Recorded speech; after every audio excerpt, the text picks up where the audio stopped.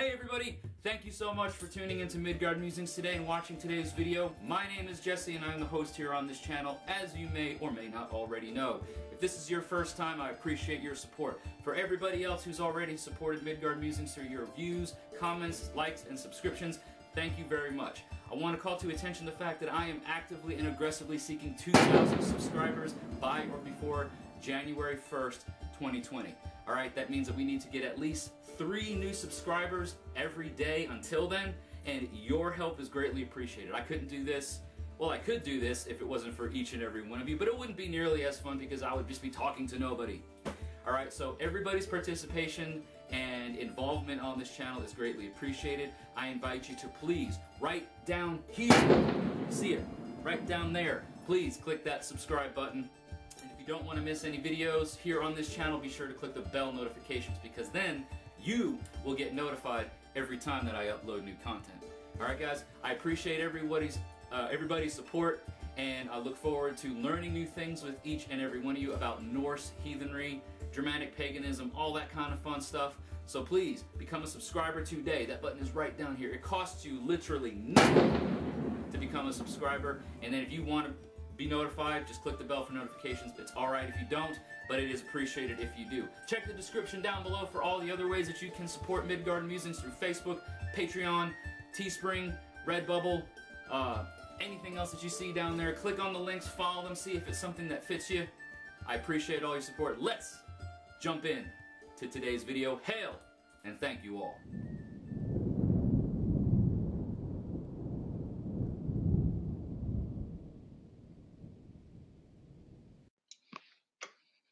Hey guys, real quick, I just wanted to call some attention to a great YouTube channel that I think you all should check out. He's a friend of mine, a fellow heathen. He's the Godi of the Midgard folk out there in East Texas, United States. And his name is Eric Wordweaver Shervin, and his YouTube channel is called The Raven's Call. If you go to YouTube and just search The Raven's Call in the YouTube search, you'll find his channel. He does weekly videos. Usually uploads, I believe, on Wednesday, really early Wednesday morning, Central Time. I think his videos typically go up like 4 a.m. Central Time. So they're up really early in the day, in the middle of the week. Great content, really neat approach to heathenry. He's got a great, I think, a great view for not just, heathens coming into this path new, but also folks that have kind of been treading this path for a while and maybe learning things as they go, and Eric's a great source to learn things from. I know I've learned a lot. So I definitely encourage everybody that's listening here on the podcast to take a moment and go check out Eric's channel. Again, that's The Raven's Call. He also does some neat media reviews on that channel, uploaded on a different schedule. I think he calls that the Raving Ravens Reviews. It's pretty fun stuff. He does like reviews on video games, movies, comics, basically, I think video, any kind of media, really. So that he's just started that. But anyways, really great channel, really awesome guy. I've had the pleasure of collaborating with him a bit. So please go ahead and check out Eric's channel. Appreciate you guys' support. Let's get back to the podcast.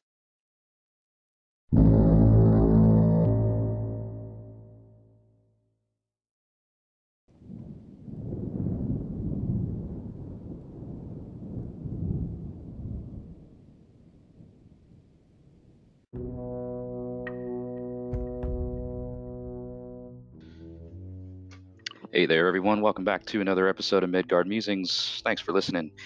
My name's Jesse, and I do podcasts here somewhat regularly, depending on how busy I am through the week. I may put up a few episodes here. It just really kind of depends on things that are going on in my life and what free time I have. You can always catch me on regular broadcasts and material that gets uploaded to my other social media platforms on YouTube and Facebook.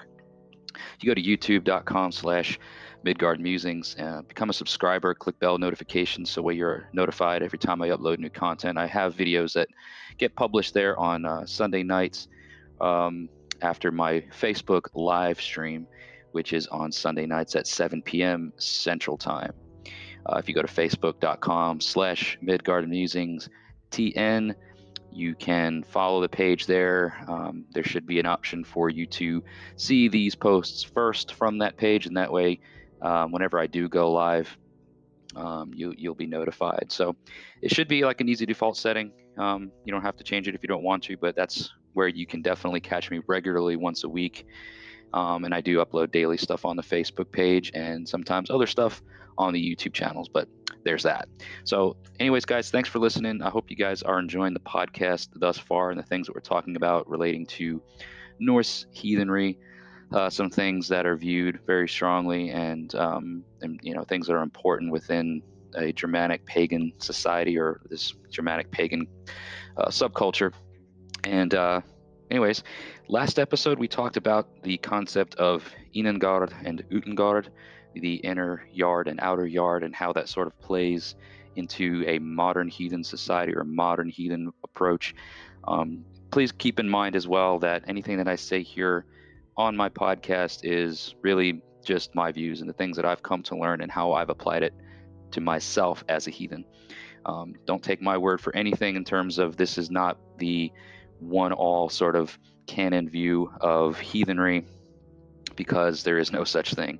How people practice heathenry, what people do in their own heathen practices is entirely that, okay? There's nothing that really we can say as being just one way for all heathens to act or behave. There's a lot of similarities, but there's nothing that's just canon rules of regulations or anything like that. So bear that in mind as I say what I say, that this is largely just my view and how I sort of approach things. So today's episode is going to be about something that you'll see a name or a title get used within heathenry, and that is the term Níðing or Níðingr.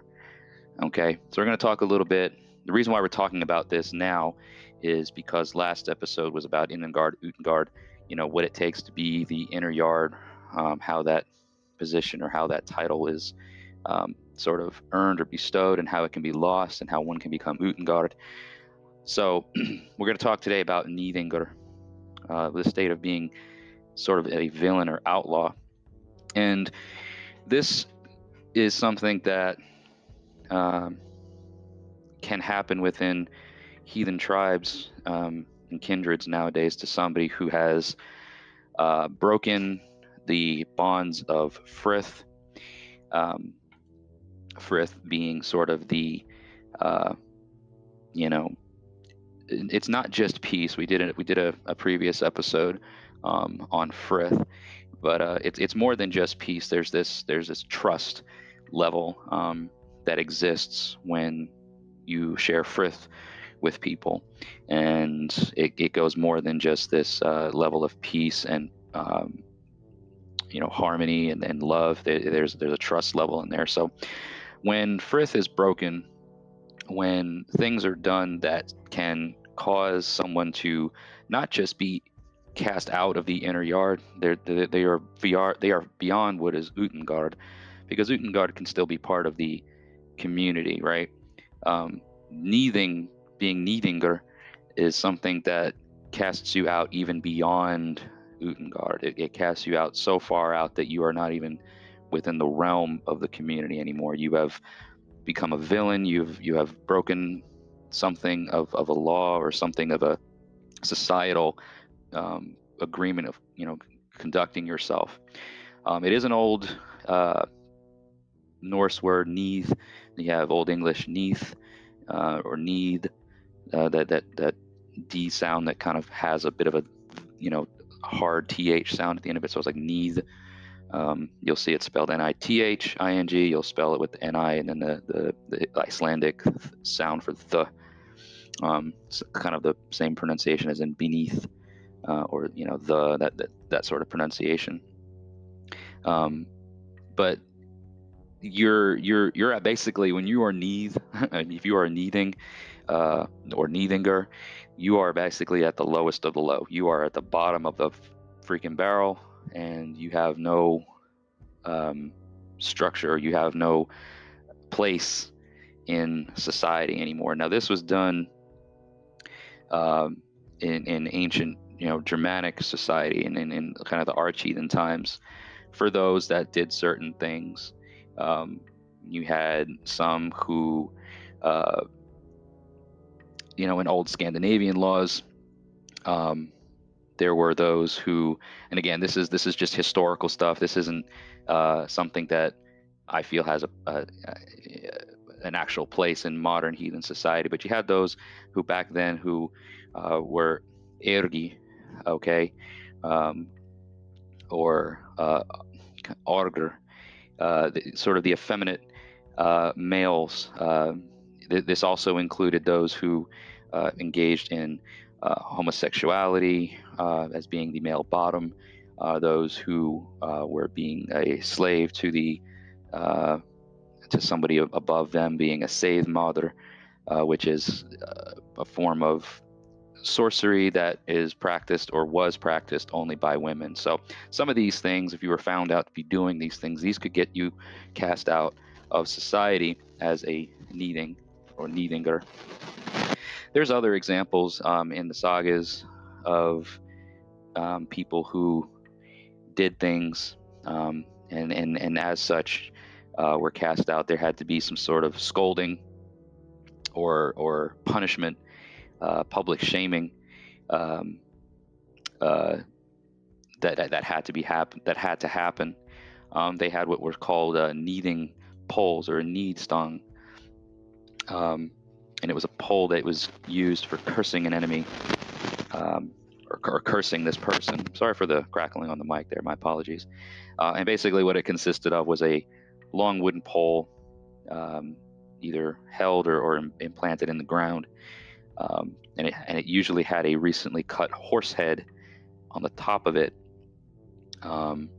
Sometimes it had the skin of the horse laid over the pole, and it was directed or held toward the person or the enemy who the curse was targeted for. You can also see examples of runes being carved on the pole. For one particular example, we have Egil's saga. I'm just going to read a section of it to kind of give you that historical backing of what a Níðing pole did.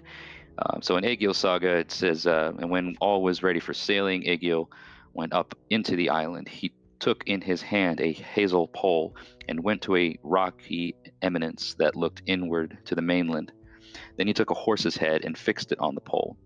After that, in solemn form of curse, he thus spake: Here set I up a curse pole, and this curse I turn on King Eric and Queen Gunhilda. Here he turned the horse's head landwards. This curse I turn also on the guardian spirits who dwell in this land, that they may all wander astray, no reach or find their home, till they have driven out of the land King Eric and Gunhilda.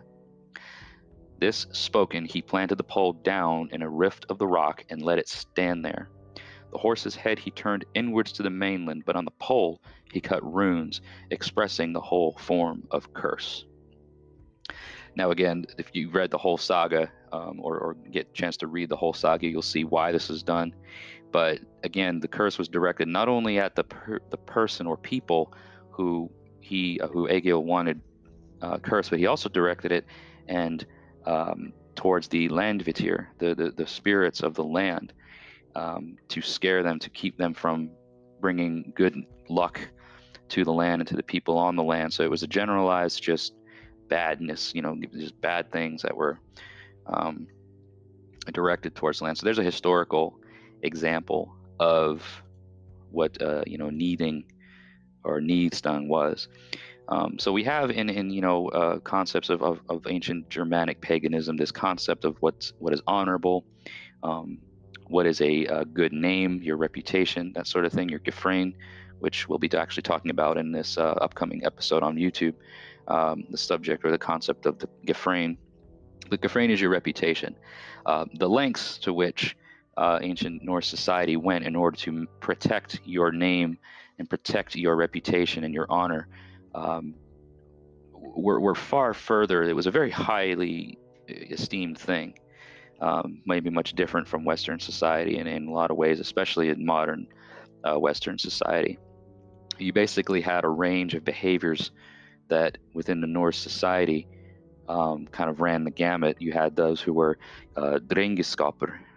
If you were drenger, you were admired, and you had deeds who were honorable.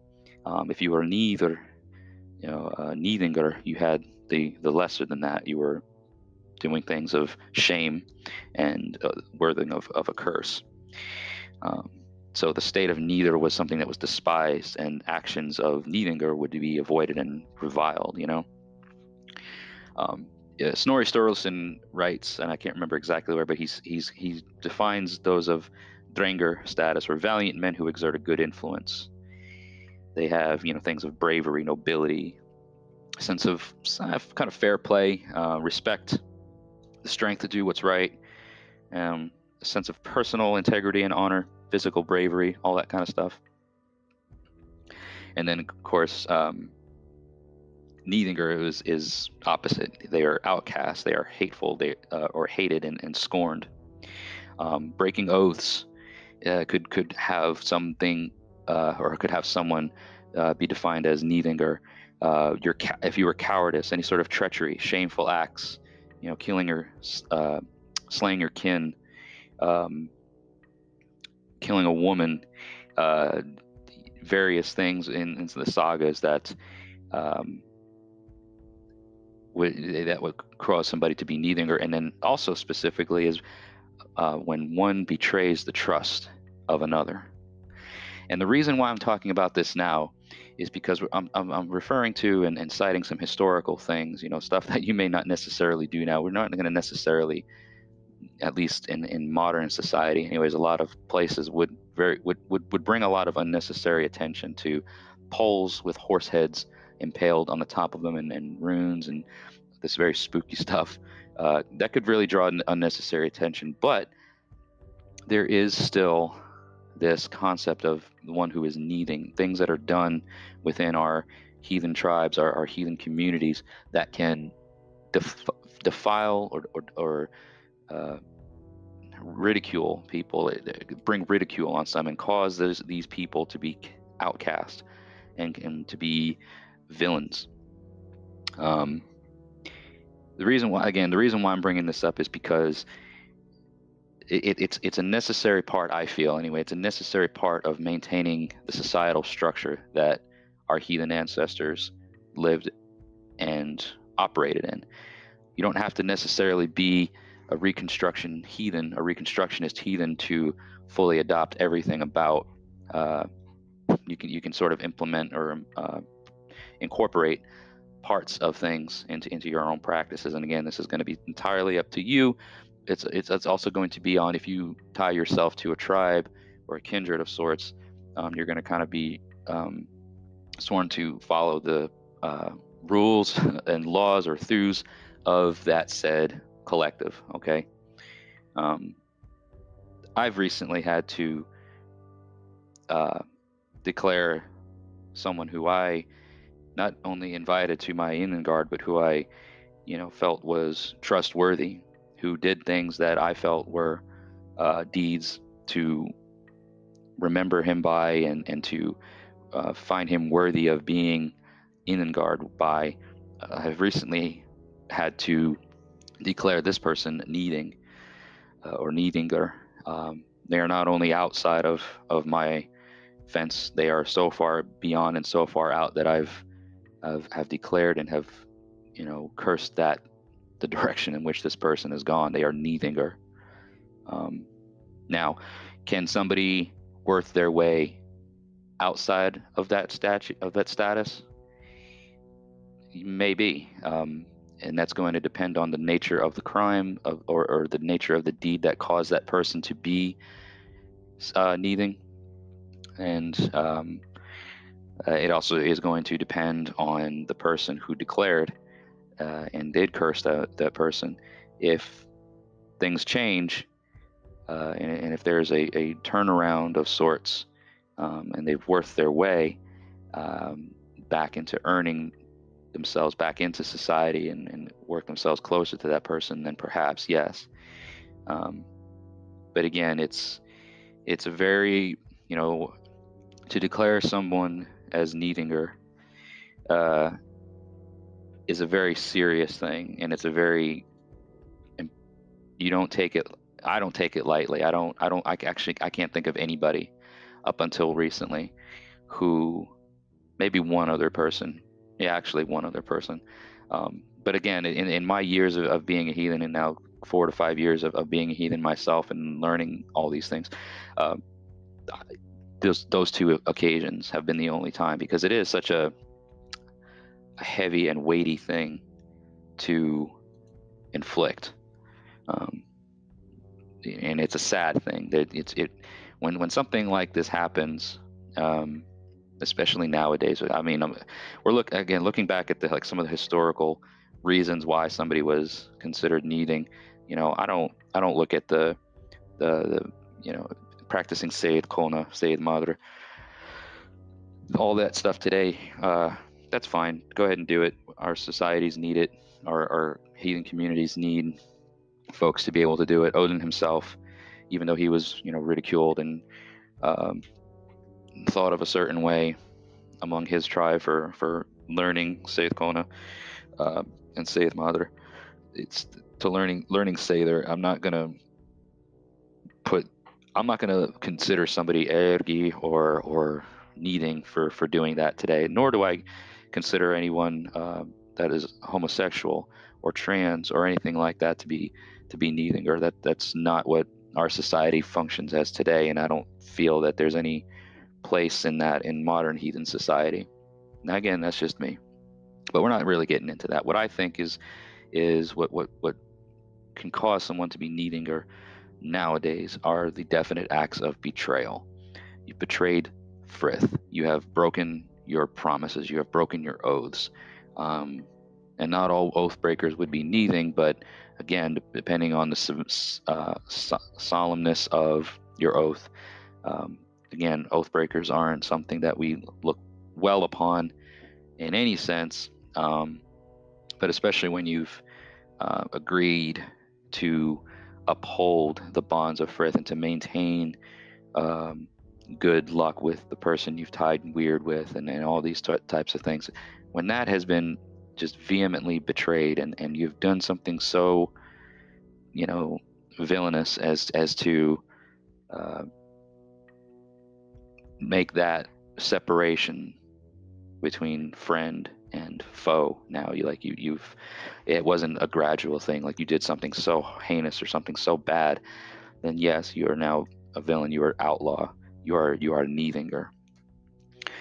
So that's the episode for today. I hope that if you were wondering what it is to be needing, you've read about it, you weren't too sure. I hope that what we talked about today has helped shed a light on that subject.